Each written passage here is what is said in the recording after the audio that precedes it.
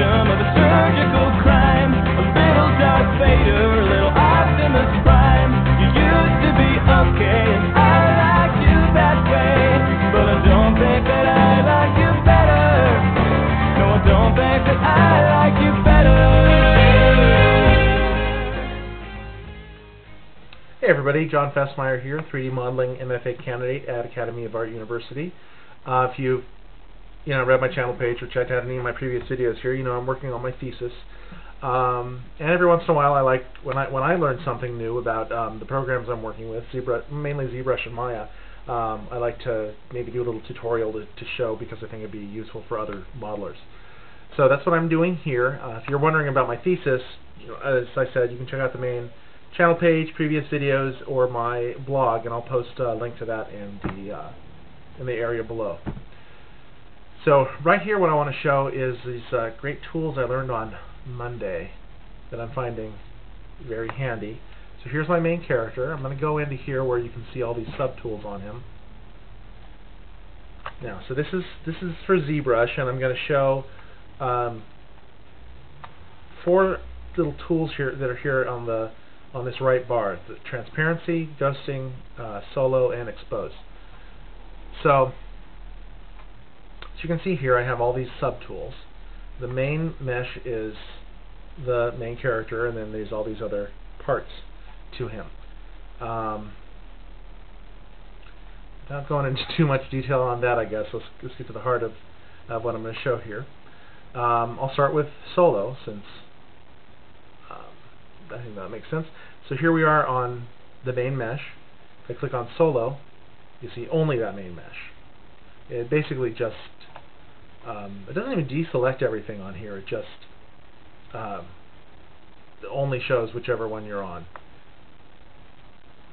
And that's kind of handy if you just want to kind of hide everything and focus with what you're working on immediately without having to go in and turn everything off here.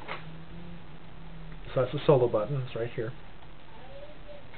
I have everything back. Another thing you can do is say you want to work on the main mesh or some other mesh, and you don't want to have everything else off. You want it to still be visible, but you want to see as much of your main mesh as you can.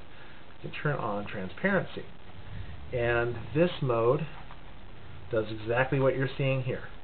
You can actually see through it to what's underneath. So if I see, is that going to let me do anything?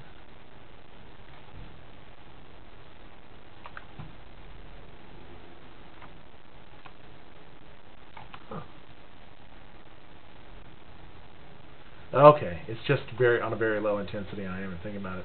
Okay, so if I raise, I can raise the skin here, and I raised it to a level that's actually going over these things. But you can see what's going on even if it's at a low level here. You can see what's underneath there. You can see what's coming through. So, but I think it even looks better when you use ghosting. And that gives this ghostly look to everything that is not the selected model. So it turns whitish like that, and you can see very clearly what's going on underneath.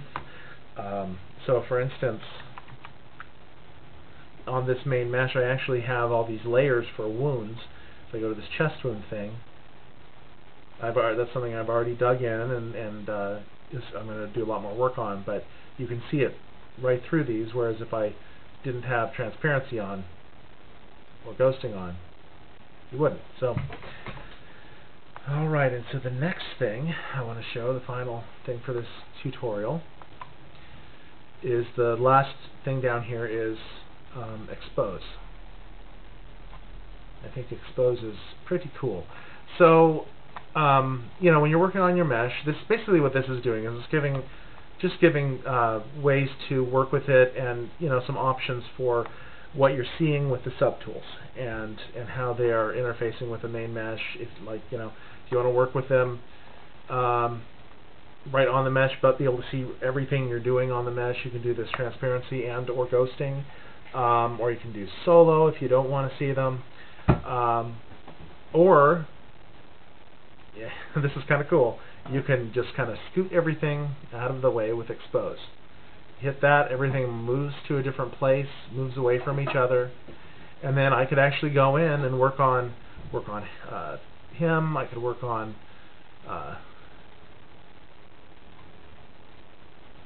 let's see, why isn't it showing? There it is.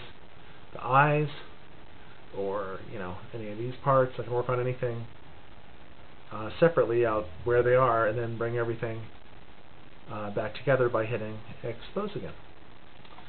So I hope you found that interesting, and if you're a modeler using zBrush, hope those help you out. I think they're pretty cool new tools, and I'm looking forward to using them myself.